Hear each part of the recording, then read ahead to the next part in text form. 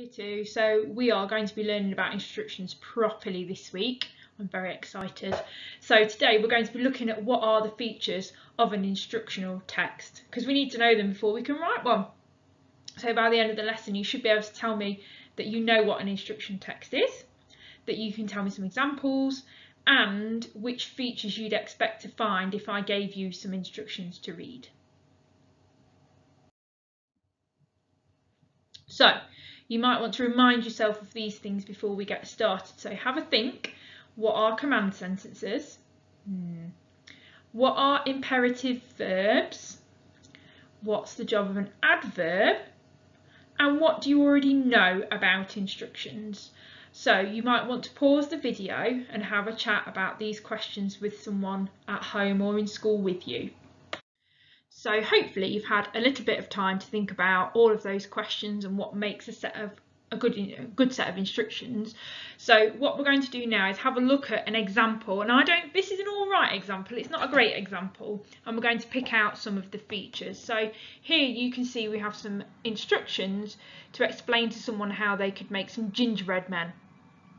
So I'm going to show you the features that are in this one, and then we'll have a chat about why we need those. So first of all, you can see the blue box is around the title. Every set of instructions needs a title, so you know if you made it what you're going to end up with.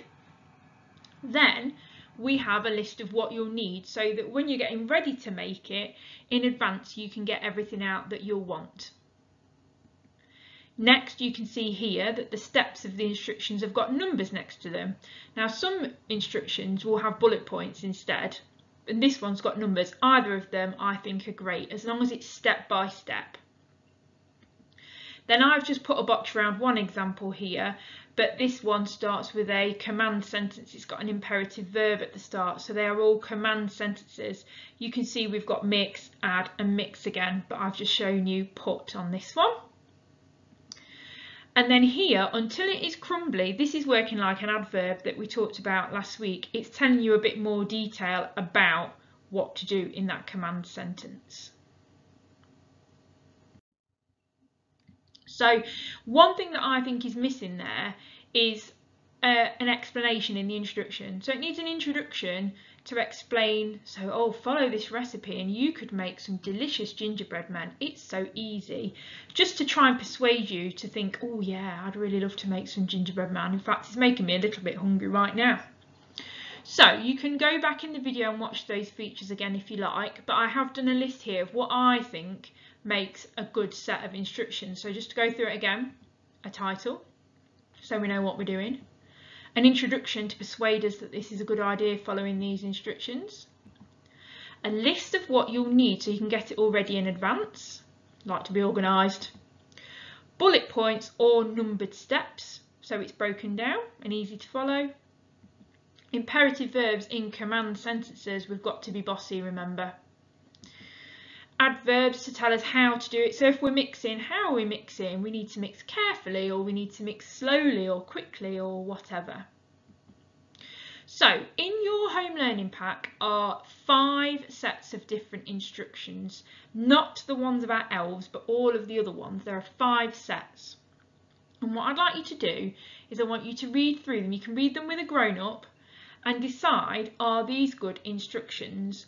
I want you to read through them and look for these 6 things that I've just talked about, and if you find an example of that in those instructions, you're going to give it a point. So if it has a title, it gets 1 point. If it's got a list of what you'll need, you'll give it a point for that. And for each thing on the slide, you will see you need to give 1 point. So for my gingerbread men instructions, I would give that a score of 5 out of 6 because it didn't have an introduction to the task, but it did have everything else. You don't need to make what's in the instructions, you're just going to read them and decide, is this a good example of instructions?